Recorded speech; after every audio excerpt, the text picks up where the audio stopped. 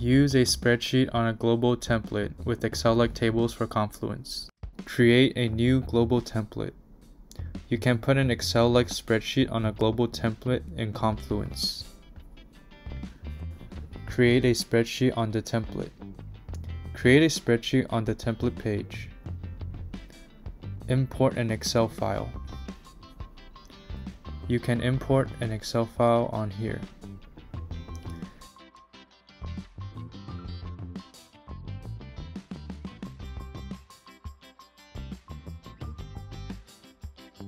Finish creating the template.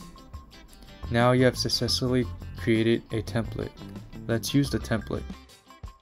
Now let's create a page using the template.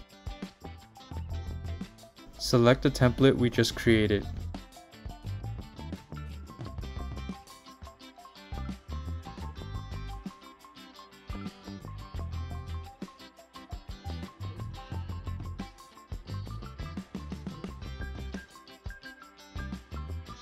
Create a page with Excel-like spreadsheet.